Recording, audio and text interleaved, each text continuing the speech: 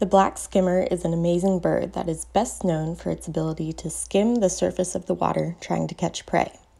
Their hunting technique is helped by their bill, which has a much longer lower mandible than upper.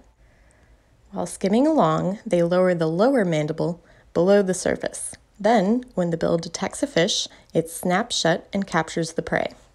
Skimmers are colonial water birds, which means that they nest in large colonies with hundreds of pairs occupying a small space. In Texas, they nest primarily on Bay Islands, though there are a few mainland colonies.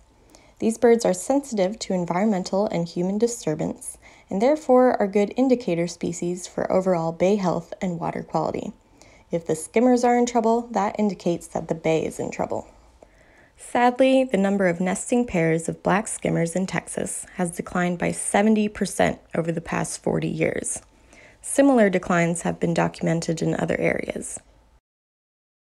Before we started studying them, we didn't know the cause of the decline, but we suspected that human disturbance during the nesting season was a large factor. There are other issues that need to be teased out of the complex set of environmental factors that could be impacting the species as a whole, however. The decline could also be related to food shortages or environmental contaminants or other undocumented factors.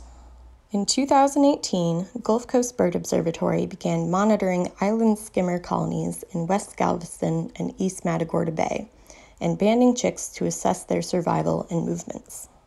We visit the colonies once a week and count the number of adults, nests, and chicks from a boat, using video cameras and photographs to verify our count. This enables us to determine how many chicks fledge and also document colony abandonment and failure, and attempt to determine the causes of disturbance.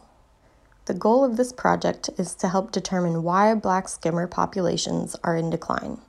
Because this decline is most likely related to human factors affecting bay health, this project aims to not only determine the reason for black skimmer population decline, but also contribute to overall bay health. To learn more about the black skimmer study, let's go out on the Gulf Coast Bird Observatory boat with our research director Sue Heath, coastal biologist Taylor, and biology intern Marissa. We also had Elena, a biology graduate student from Texas A&M University, joining us to collect blood and feather samples to determine if contaminants are affecting the birds.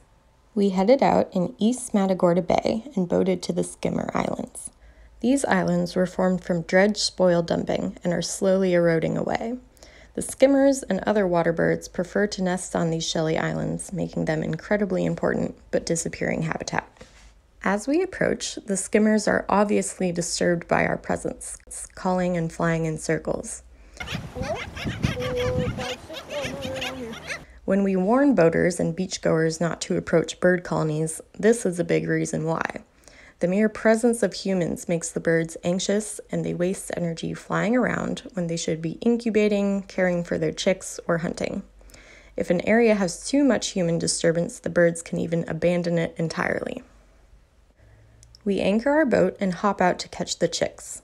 We only catch the chicks that can't fly. We catch them gently in our nets or pick them up in a safe hold, then bring them back to the boat.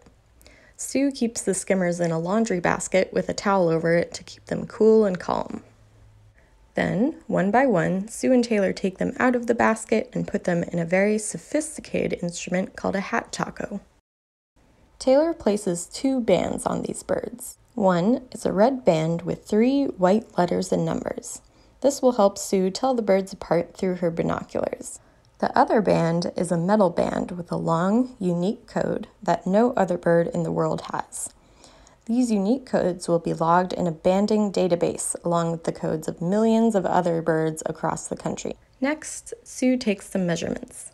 She measures the bill length on the lower and upper mandible, the weight, and so on.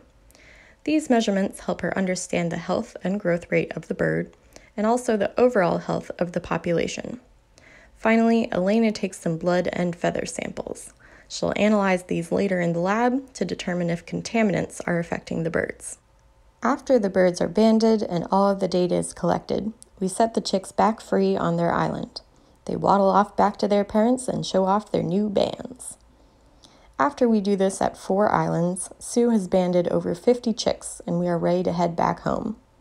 These birds will be banded for the rest of their lives, and Sue will be able to see where they travel, how many of them return, how many of them survive, and which of them successfully raise chicks in the future. This information will give us a better picture of how the population is doing and what challenges these birds face. We can only help them if we fully understand what's hurting them.